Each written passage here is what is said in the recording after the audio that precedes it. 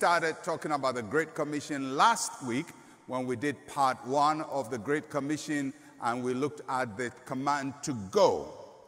But the Great Commission is not just about going, it is also about making disciples. So part 2, my subtitle is Make Disciples. Make Disciples. We go back to our text in Matthew chapter 28 and verse 18 to 20. And Jesus came and spoke to them, saying, all authority has been given to me in heaven and on earth. Go therefore and make disciples of all the nations, baptizing them in the name of the Father and of the Son and of the Holy Spirit, teaching them to observe all things that I have commanded you. And lo, I am with you always, even to the end of the age. Make disciples. Make disciples. Now, sometimes we simplify the Great Commission as go and win souls, or soul winning, or people giving their lives to Christ, people getting born again, people receiving salvation. That is part of it. But if you just look at the text, that is not where Jesus is ending. Jesus says the Great Commission is about making disciples. Not just winning souls, but making disciples. That should be the desire of every Christian. Not just to be born again, but to become a disciple of Jesus. And it should be the desire of every church, not just to get people saved and born again, but people becoming disciples. Making of disciples is at the heart of the Great Commission. And that's what I'm going to emphasize on in my message today. Many times, and we've gotten used to it, where people come to Christ, people get saved, people respond to an altar call, they say a prayer. And many times we think, oh, that is the end. But we've also seen a lot of people who make that prayer, come, sometimes go to the front, sometimes lift up their hands, whatever. But that's the end of their journey. Nothing else happens. The Great Commission is not just about people getting their hands lifted up, but there has to be discipleship making. So let me start by defining what a disciple is. A disciple simply is a person who is a follower of Christ. A person who is a follower of Christ. Now, the word disciple can be used in two ways. We can use it in describing a person, that is the person who is a disciple. We can also use it to define an activity, something that we do. So God wants people to become disciples, but discipleship is not an instant thing. So a disciple is a follower of Christ. What about discipleship, the means of making a person a disciple? What does it mean? And this is my definition of discipleship. It is the process of learning the teachings of Jesus, following after his example, and living out his life through the power of the Holy Spirit. Discipleship, therefore, is a process. It is the lifetime, and it must be the lifetime mission of every Christian and of every church. It's a process of learning the teachings of Jesus and following after his example. Discipleship is also about turning our lives and our world around through Christ.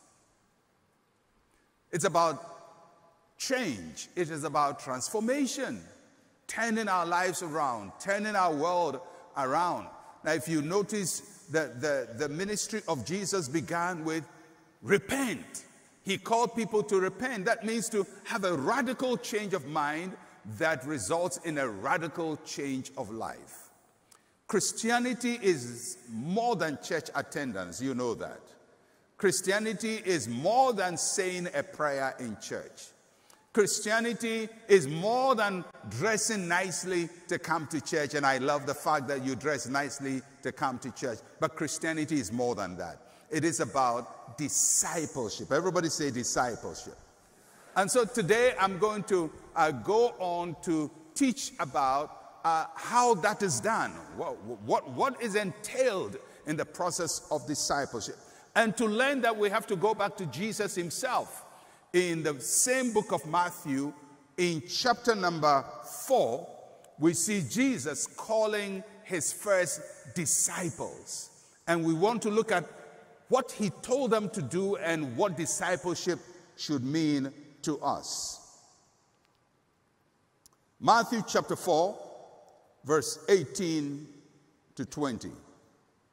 And Jesus, walking by the Sea of Galilee, saw two brothers, Simon called Peter, and Andrew his brother, casting a net into the sea, for they were fishermen.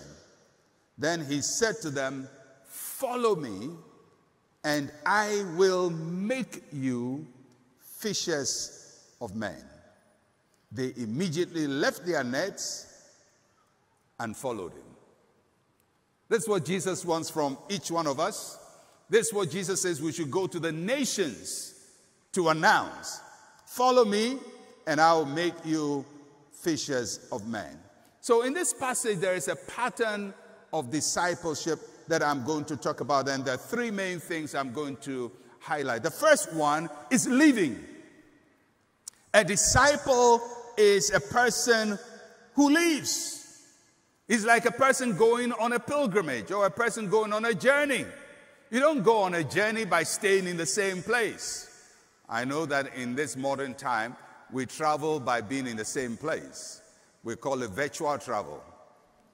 You know, people can be in Ghana and be in other parts of the world and even take pictures as if they are in New York, just by superimposing or putting a background of Times Square behind their picture. And all of a sudden, the person takes a picture as if they are in New York. That is virtual. You didn't go anywhere.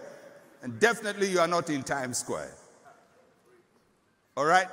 So when we leave, when he says, when the Bible says Peter left, they didn't leave by staying. They left by leaving. They had to leave. They had to take a step. The Christian life, discipleship, is about movement. It's about changing. It's about moving from where you are. It's a pilgrimage. So anytime we become Christians, we have to understand that we're going to leave. We're going to leave something behind, and we're going to leave towards something. And leaving is based on two things: responding to the call of Jesus Christ. We respond and we leave. Just think of it. If I call you by name, if I call anybody in this audience and I say, so-and-so, come, I'm calling you, you don't sit and say, thank you, sir, and stay where you are. If I'm calling you, you have to get up from your chair and you have to move. So when God is calling us, or when Christ calls us, we have to get up. We have to move. We don't have to be like the little child who is deeply watching a nice cartoon on the TV, and these days that's the big problem for all parents. Either on their phone, on their iPad, hijack your iPad, or they've hijacked the TV and they are watching which one is that?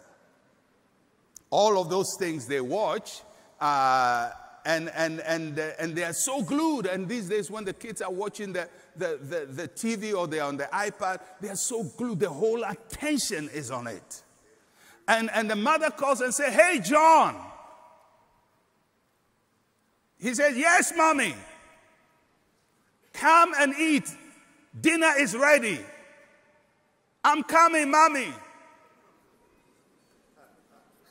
And he's still on the iPad. It's still in front of the TV. And Johnny, yes, come and eat. I'm coming. But he never moves. A lot of Christians are like that. God calls you, you say, yes, Lord, come, I'm coming. But we never move. We never move. Many respond to their name, but they don't respond to the assignment. When God is calling us, when Jesus says, come, he doesn't want you to say, yes, Lord, I'm coming. And meanwhile, you're deeply engrossed in doing something. Can you imagine Peter and Andrew? Jesus says, follow me, come and follow me. They say, yes, Lord. And they still go fishing. But that's what we're doing. We respond to the name, but we don't respond to the movement. And there are a lot of Christians who have responded by name to the Lord, but there is no shift of location. We have to respond to the call. But that responding is not just answering to a name, it is moving. Discipleship is about responding and moving. It is also about turning away from the world. Peter and Andrew turned away from the world they knew, what they were familiar with.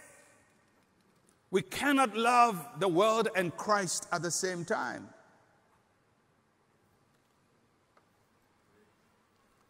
Because there has to be a turning away. You know, I've said many times that Africa has become the center of Christianity in the world. Missiologists say that Africa is the center of Christianity now in the world. The largest number of people are becoming Christians in Africa. The largest churches are being built in Africa. Christianity is a buzz on our continent. But the question we have to ask is, are we leaving anything? Or we are just responding to Christian by name, but there is no departure from anything. Because if we're going to be disciples of Jesus, we don't just have to say, yes, Lord, give me blessing, give me money, double, breakthrough, favor. That is all something